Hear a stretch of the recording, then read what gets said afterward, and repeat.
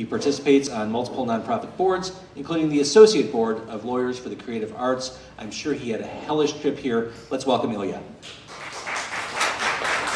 so glad you made it.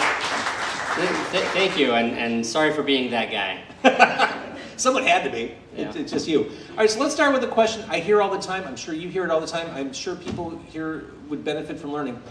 If I'm talking about a band or a song, can I just use like a 10-second hook of that music?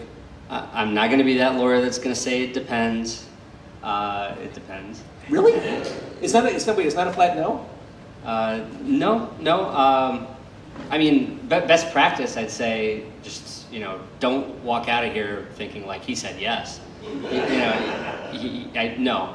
In general, regardless of what kind of content it is, if you're thinking about content clearance, I guess the lawyer piece of feedback is you need to get permission unless there's some specific reason that you can come up with why you don't, right? I know this program was called specifically fair use. Fair use is one of those reasons potentially, and it's a very complicated part of copyright law, but it's also not necessarily the only principle under which you might not need to clear content.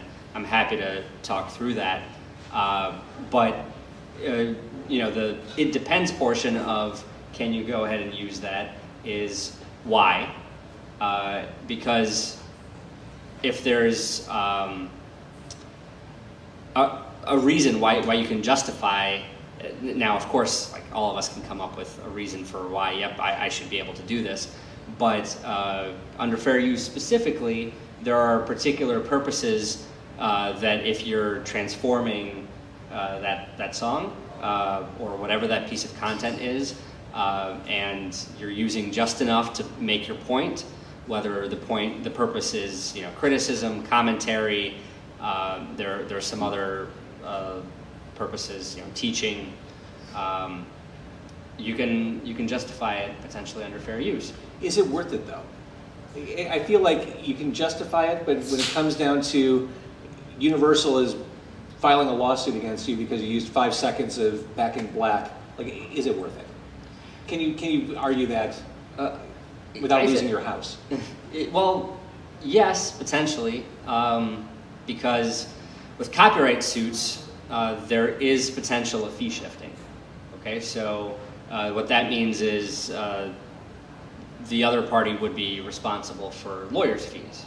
Now it goes both ways, right? So if somebody's losing that copyright dispute, then they're potentially, regardless of what a minnow somebody might be, they might be on the hook for that whale's attorney's fees in resolving that dispute. But it does go the other way as well. So, in business and in a lot of intellectual property, the thought might be, especially if you're just starting out, it's not, am I right? It's, am I going to get sued in the first place, right? And that's potentially a problem in terms of making that decision of, am I even going to expose myself to that risk? Mm-hmm. The reason it's that way is because in the US, usually each party is responsible for their attorney's fees, and that's why it's a very pricey proposition to even try to defend yourself in some situations. Copyright law is one of those areas where there is fee shifting if a defendant is right. So I think that a lot of very savvy companies, they might, you brought up Universal as the example, they know copyright law through and through, right? It's not going to stop them from sending a demand letter, so it's important to separate those out, right? There's no liability for somebody to go ahead and send a demand letter, and it's usually best practice to go ahead and send a demand letter because you can then show that I put this person on notice and they still kept doing it anyway, right? So from a perspective of somebody that might have a complaint, it would be good to send that 99% of the time. But that doesn't mean necessarily that they will sue you. It also doesn't mean that you should ignore it, right? So if you do receive some sort of demand, it should absolutely be something that gets responded to. Of course, best practice is before you just angrily type back, no, I'm not doing anything wrong, consult somebody, an attorney or just somebody that has that sort of feedback, maybe do your own due diligence as well. Of course, best practice, talk to an attorney, right? But while you're not going to ignore that demand letter, you don't necessarily need to be afraid of taking that initial action in the first place about showcasing some sort of content on your podcast. But it has to be done editorially. You have to be mindful. We all hear podcasters who will use a clip from Back in Black, to use that example again, as part of their intro music. They transform that copyrighted content into something different. Well, black and white there, right? In terms of your intro music, absolutely you need to have your rights cleared for your intro music.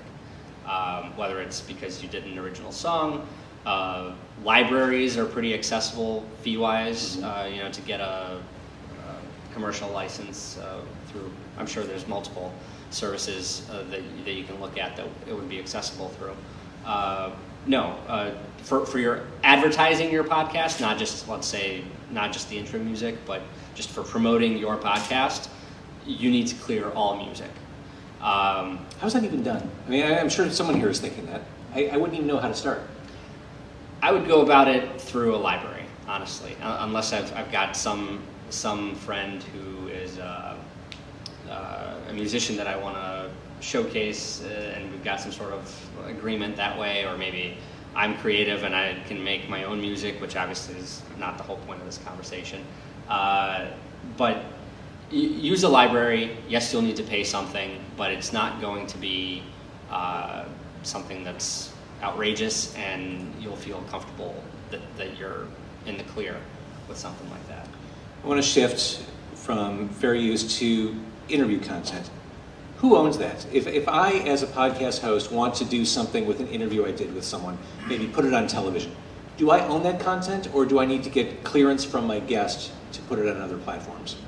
Sure. So also a question of what's in that content that's being talked about, right? So if we're just talking about, I don't know, what happened today, some facts, right?